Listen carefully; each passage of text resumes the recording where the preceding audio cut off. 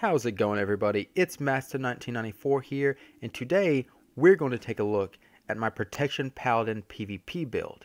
And then we're going to watch some 2K Plus arena gameplay. Now, as always, there is a table of contents in the description below, so if you would like to skip any part of the video, go ahead and take a look at that table of contents, and you should find exactly what you want to see. Here we can see my current ratings, and do note that as a Protection Paladin, I was only playing 3v3s. So when we get to the gameplay portion, we will be watching 3v3 arenas at about 21 to 2200 MMR. So let's take a look at the build. Now, as always, my build isn't necessarily based around any meta, and instead is based around my preference and my playstyle. So let's get started. Firstly, I'm using Holy Shield. Now, the other talents in this row don't really have any PvP usefulness, so Holy Shield's probably the best choice anyway, but it's also very flavorful, and it's one of those talents that kind of dates back to vanilla, so it's just a cool talent anyway. Going to increase our damage a little bit, and it's going to increase our survivability by a pretty good amount, especially against those spellcasters. Next, we're using Crusader's Judgment. Now, as we're prot, we're not doing a ton of damage, but Judgment is usually our top damage dealer. So, this is important anyway, but it also has a lot of synergy with some other talent choices that we're going to see here. One of which being Fist of Justice. So, this is always my talent choice in the CC row. But Judgment's reducing the cooldown of our stun by 6 seconds. With this ability, with this talent rather, our stun can be on about 20 to 30 second cooldown, which is amazing, especially tied in with Shield of Virtue, which we'll talk about later. Next, I'm using Blessing of Spell Warding or Cavalier. Now, basically, Spell Warding is the magic version of Bop. So if I feel like magic damage is going to be more of a threat to us, I'm always going to pick Spell Warding. However, if we're fighting double physical DPS, maybe a warrior and a hunter, I'm going to stick with Cavalier to keep that bop, and this way I have more mobility, which seems more useful than this very weak Retribution aura. Next, we are always going to be using Hand of the Protector. Now, without this talent, Light of the Protector is a self-heal only. So when we pick up this talent, we are drastically increasing our support healing, which is going to help our healers a lot, and it's really a core ability when you're using a prop paladin in 3v3s. You're going to be doing a lot of healing, and your healing numbers are going to be comparable to your healers, and it's going to be mostly because of this ability. Next, we're using Judgment of Light. Again, a little bit of synergy with Judgment and the other Judgment talents, but this is just helping us, anyone that's doing damage, it's just going to help them stay topped off that much easier. It's not a ton of healing, but again, less pressure on our healers. Now, this last row, I think you have some choice here.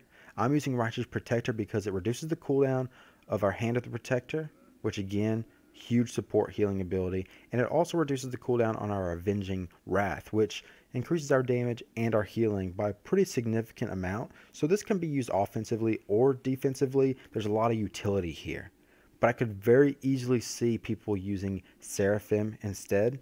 I think you could have a lot of support and a lot of damage buff with this ability, but for my playstyle, my preference, Righteous Protector. As with all of the Paladin specializations, I'm going to be using Gladiator's Medallion here, just because we have other forms of CC breaks. So I think having an additional medallion just adds to that. That's pretty important. Next, we're going to use Shield of Virtue. Now, this has a ton of synergy with your stun, and this is one of those core talents that we're going to be using as a Protection Paladin. This really allows you to go for healers a lot more, and it really makes it where you are going to be sticking to healers a lot, just in general, you as a Protection Paladin.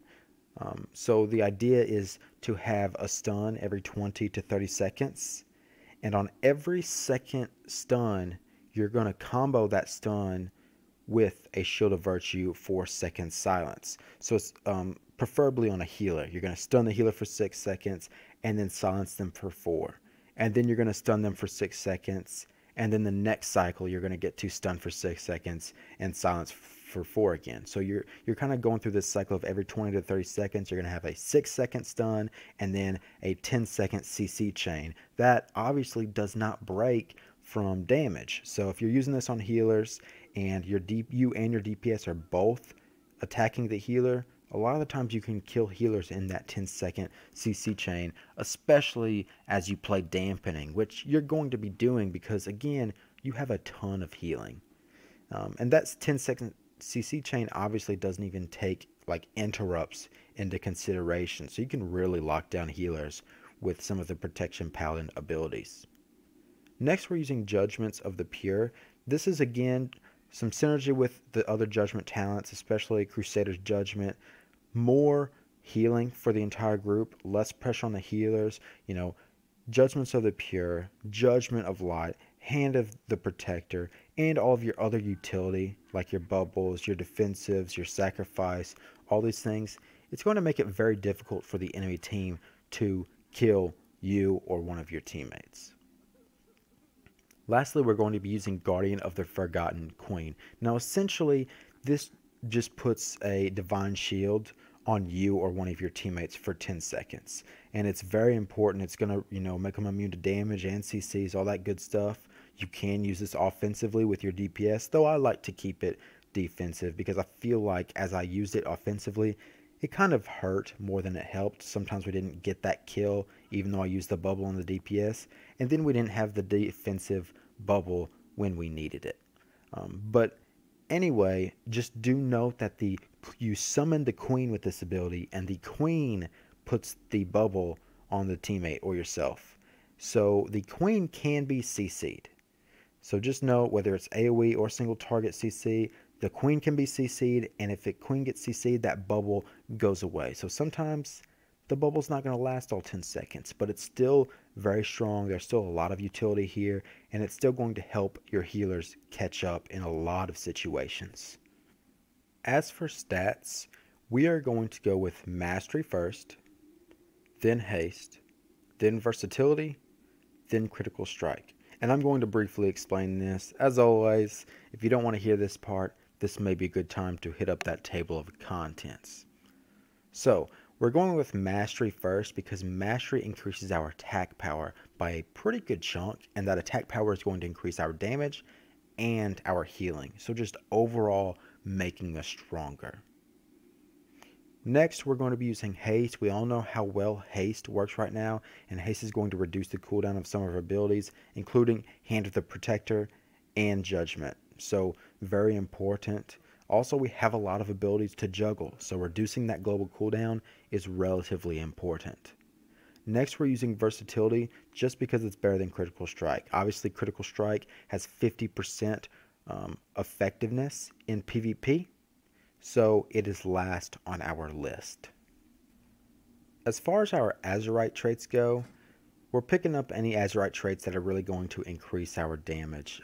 Those survivability traits are important as well because sometimes we are the kill target, sometimes we are taking a pretty good amount of damage, but I'm taking up a lot of those traits that passively increase our stats again. Any of those traits that increase our damage are very important. There is one pretty important Retribution Azerite trait that I would like to mention. If you come across Indomitable Justice, you probably want to pick it up. It increases our judgment damage by a pretty decent amount, and again, we're using a lot of judgments, and it's a main damaging ability anyway, so it's a very good Azerite trait. But in general, just anything that's increasing our damage or our survivability. So let's take a look at this first clip here. Now, I chose this game as the first clip because I think it really highlights a lot of the strengths of the prop Paladin, and it's a really good game. Other than right here, I'm kind of tunneling a little bit. I don't notice that Paladin bops that Warlock, and I could have very easily, clipped that Warlock with the Blood Elf Racial and dispelled it, and we probably would have been able to lock down the Warlock's burst a little bit more, and I wouldn't have have had to use nearly as many cooldowns, most likely. But other than that, great game. Notice the role that I'm playing as a prop Paladin. Other than right there, the Paladins obviously switched to Avenging Crusader, so I'm going for the Warlock to kind of slow down incoming damage, because we're not going to get a kill after the Paladin just used Avenging Crusader. However, other than that, I'm really sticking to the Paladin. I'm comboing those stuns and those silences and those interrupts. I'm CCing this Paladin, doing a little bit of pressure. But notice who our kill target is. It is not the Paladin. My DPS teammate is going very heavily on the Warlock here. And that's your role as a prop Paladin. You know, you're stunning, you're silencing, you're locking enemy healers. Also notice how I'm really cycling my defensive cooldowns. You know, they're not able to secure a kill because I just have so many cooldowns in my arsenal. Now take a look at the rogue's health. When you're the kill target, Holy Shield can really shine. This rogue is taking so much damage. We aren't actively attacking the rogue. His health is so low purely because of Holy Shield, which is important because he's actually the first enemy to die in this game. We've already popped the trinket on the Paladin. I just silenced the Paladin and forced that bubble. And now as soon as that bubble goes down, I'm ready to stun him. I interrupt that flash of light and the warrior gets the kill on that rogue. And that really showcases the prop Paladin. There's not a ton of damage here, but we have so much healing. We have so many defensive cooldowns to support our team. And we have so much crowd control potential. After a few minutes of that, a lot of healers are going to have a hard time surviving, especially when you have a DPS teammate as strong as a Fury Warrior that can just put out so much pressure by themselves. Now, as the prop Paladin, I'm very often the main source of crowd control, and I wasn't voicing at all in any of these games, so we didn't really line up CC a lot here. But right here, the stars align. The warrior and I have a pretty awesome CC chain, and we're going to see us secure a kill because of that. So especially if you guys are voicing, I think there is so much potential as far as rating climbing goes with this composition. Also, you'll notice anytime we're fighting very dangerous casters such as a fire mage or a Destro Lock, that is usually the main kill target. Just an important note. Outside of that, the enemy healers are very often the kill targets. And I think this is a pretty good game to kind of show that. Do notice, however, the game's been going on a while. Damping starting to stack relatively high. This could be anyone's game because the enemy DPS are putting on a lot of pressure. I'm having to cycle my cooldowns now. It's very difficult to kind of stay alive, but we're just stunning as often as we can. And with Fist of Justice, we're having stuns every 20 to 30 seconds, and it's really helping a lot. This shaman's definitely feeling the pressure in those CC chains. And here, we stun him a final time and get that kill. So again, just awesome stun CCs. I think this is another really strong game. Again, we see a lot of Holy Shield damage because, again, I'm the kill target. We see a lot of cooldown usage, you know, defensive cooldowns. And notice here we really get to see Hand of the Protector shining. It seems like every time I use Hand of the Protector, my health goes up by 40k. I mean, it's a huge heal and on a relatively short cooldown. And it really, you know, with Hand of the Protector, I've already said this, but our healing at the end of the game, our heal numbers are going to be comparable to the other healers and sometimes even exceed the other healers. Right here, a very good 10-second CC chain, and we get rid of that ice block and that bubble. We make them waste both cooldowns, and I think the way we secure this kill at the end of this clip is very cool. I really like the end of this clip. So as we're watching this game, I'd like to kind of take this time to talk about why the Fury Warrior has so much synergy with the prop Paladin. So I pretty much exclusively played with Fury Warriors, and in this video we are only going to watch me playing with this Fury Warrior. And you know, it kind of all started with if it's not broken, don't fix it. I mean, we've all seen this composition as we've climbed the ladder, I'm sure. Fury Warrior, Prop Paladin, Healer. And there is actually a lot of synergy here. First off, think about how tanky the composition is. You know, not only do you have a healer, but you have a Prop Paladin that can do healer heals. I mean, our numbers, again, can be very comparable to actual healer roles. And then we have a Fury Warrior that has a ton of self-healing. All in all, the composition is very tanky. And it kind of makes it difficult for the enemy team to choose a good kill target. And in a lot of situations, the Prop Paladin is the best kill target. And then, you know, there's the Holy Shield damage, which is kind of nice.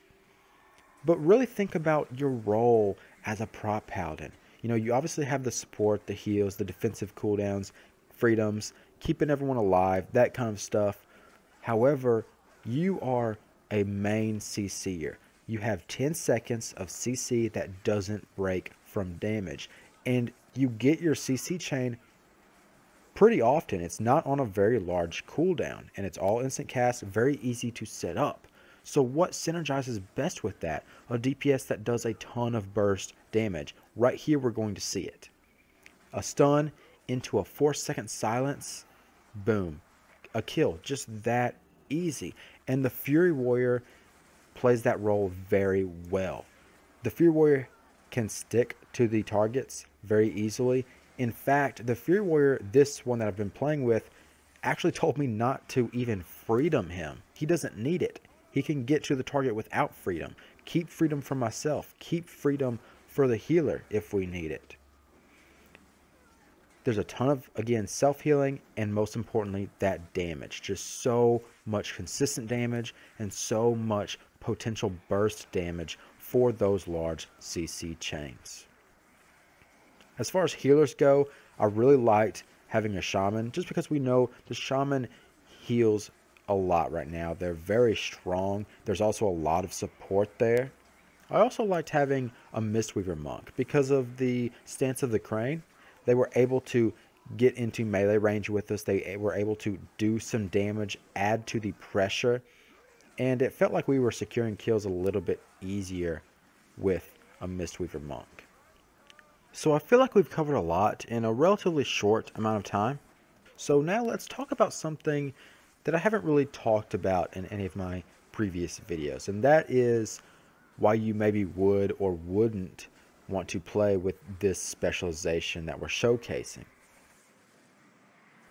In my opinion, the Protection Paladin is by far the most unique specialization that is currently relevant to the arena ladder. I mean, you have so much healing, you have so many defensive cooldowns that can be used on yourself and your teammates that you very often feel like a healer. But you bring so much more to the table. You know, you're a melee DPS in a sense, though you don't do a ton of damage, and you bring that pressure. You have the interrupts. You also have, you know, your serious CC chain that we've talked so much about in this video.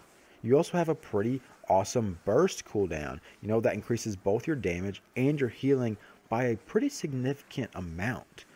So really, you're the perfect example of a true hybrid specialization. You have a lot of control of the game with all your CCs, all your bubbles, your, you know, death prevention abilities. The only thing that really comes close to this type of hybrid is a disciplined priest. So if you like that playstyle, if you like doing damage and healing at the same time, but you think you would like to, you know, add a melee twist to it and maybe have more control of the battlefield while you're playing it, the Protection Paladin might be a good choice for you. I think the biggest downside to the Protection Paladin is maybe if you're not as patient. You know, a lot of your games will last a while. You'll get farther into dampening sometimes. I mean, we saw a clip in this video where it took like 13 minutes to kill the enemy healer. You know, some of these games take a while. And on top of that, you know, finding groups can be difficult. You know, you're not going to run out of Fury Warriors. A lot of Fury Warriors know the potential of this composition. But healers, they're going to see this and say, that's a tank. Why do I want to play with a tank? I'm keeping everyone alive. I don't need someone that's tanky. You know, they don't all know how amazing this composition can be. So, you know, if you're not as patient, maybe you wouldn't want to play the Protection Paladin. That being said, I think it's a very viable specialization, and I would highly recommend trying it out. I'm going to conclude here. So as always, thank you all so much for watching.